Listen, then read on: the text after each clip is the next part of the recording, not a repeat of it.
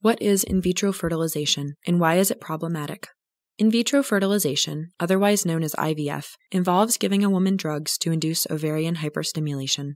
Then a doctor surgically removes her eggs. These eggs are combined with sperm in the laboratory. Then the embryos are returned to the woman's uterus. There are many profound ethical issues involved with the use of IVF. First, IVF damages the marriage bond because it dissociates the sexual act from the procreative act. With IVF, children are not brought into existence by an act of spousal love under God's embrace. IVF also objectifies children. Donum Vitae says, "The child is not an object to which one has a right, nor can he be considered as an object of ownership. Rather, a child is a gift." A child is not a mere possession that can be acquired at will, but IVF treats a child as a commodity that may be obtained by any possible means.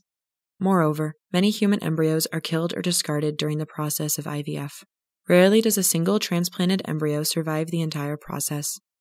Even when using multiple eggs, the probability of achieving pregnancy per IVF cycle is only about 1 in 3.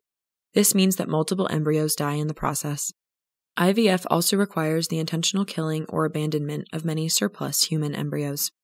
Sometimes, embryos in a lab are considered defective by reproductive specialists. These embryos are discarded as mere biological waste. Nearly 3 million embryos worldwide die this way each year.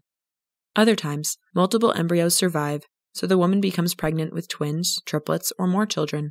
Often these women resort to pregnancy reduction abortions. Other times, more embryos are formed than are needed. These extra embryos are frozen in cryopreservation. Later, these embryos may be thawed and injected into another woman. However, frozen embryos only have a 60% chance of surviving the thaw. Clearly, IVF is problematic on many levels.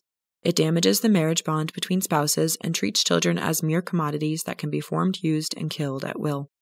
After fertilization, IVF completely ignores that embryos are unique human individuals whose lives must be respected, protected, loved, and served. Most of these children are left to die. Thanks for watching. Please like, subscribe, and turn on notifications to stay connected to the conversation.